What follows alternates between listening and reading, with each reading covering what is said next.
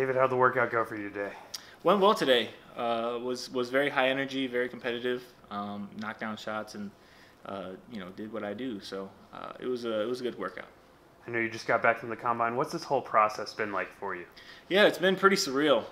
Going to the combine has been a dream of mine, a goal of mine, and so landing in Chicago and getting into my hotel room was pretty surreal. Again, really loved the experience and learned a lot. For fans that maybe didn't get a chance to see you play in college, how would you describe your game? My game is very versatile, very fun to watch as well. With my program at CSU, we share the ball a lot, shoot a lot of threes, and so for me, I dribble the ball pretty well, pass the ball really well, can score at all three levels. So again, a very fun game to watch. Your three-point percentage went up tremendously last season. What do you attribute that improvement to? I attribute it to my confidence as well as just trusting the work that I put in. Again, it was a multi-year process, and so having certain games where I'll catch fire was really a sigh of relief my junior year, and so after that, just my confidence just skyrocketed and understood that my hard work was paying off, and now I can have fun with it.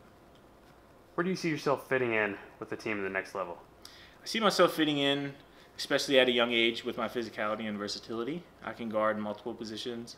I can cut hard. I can move off the ball. I can knock down shots. And so that's really what's important right now in the NBA is physicality and mental toughness. And so I think I bring that to the table. I know you're a multi-sport star in high school. How did playing football and throwing shot put help your development as a basketball player? Yeah, there's so many different ways of competition in those sports. Again, football, you kind of need an ounce of craziness a little bit. So bringing that to the basketball court definitely helps along with the physicality. And then track is more of a technical sport. And so understanding the fundamentals and understanding footwork is very important as well in basketball. And so trying to bring as many of those skills that I've learned in those two sports and carrying it into basketball has definitely helped me.